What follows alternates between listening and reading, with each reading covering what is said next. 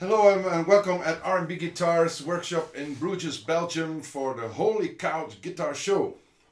What a sentence. Just wanted to demonstrate this type of Weissenborn instrument. For those who are not familiar with a Weissenborn instrument, it's played on your lap and it doesn't have a regular neck. The neck is hollow all the way up to the headstock. But this one is a bit different. Normally you have a sound hole here. So I've changed the sound hole. Actually, I split it up in two parts. It has two sound holes here. The sound hole opens up the top, but it opens partially also up the side. The great advantage is in the sound. If you normally have a sound hole here, the working part of the top is this part. The part that can move and vibrate is only this part. Since I moved up the sound hole to the headstock, I have this longevity of, is not the correct word, I have this length of soundboard. And it's all in the sustain. If you can hear it immediately. If you play it like this,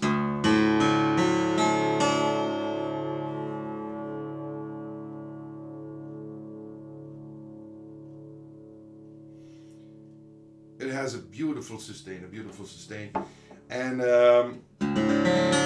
another thing I should say about Weissenborn instruments is they're totally different than a dobro. A dobro is an instrument that can be played much more harder. A Weissenborn is a more an instrument to be played delicately. What else can I say about the instrument? It's spruce top. European spruce top, American black walnut, beautifully flamed walnut. The binding is what they call a rope binding, ebony and maple blocks. It has ebony bridge, ebony fretboard, ebony headstock overlay, Goto tuners.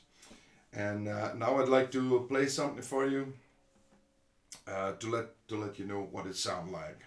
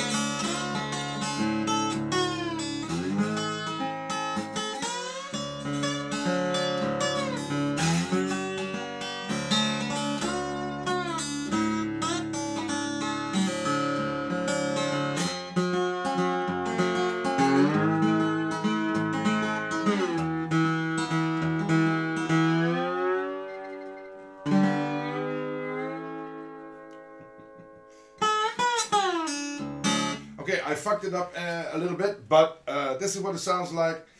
Weissenborn, Arrenbieguitars. Thanks for visiting. See you next time.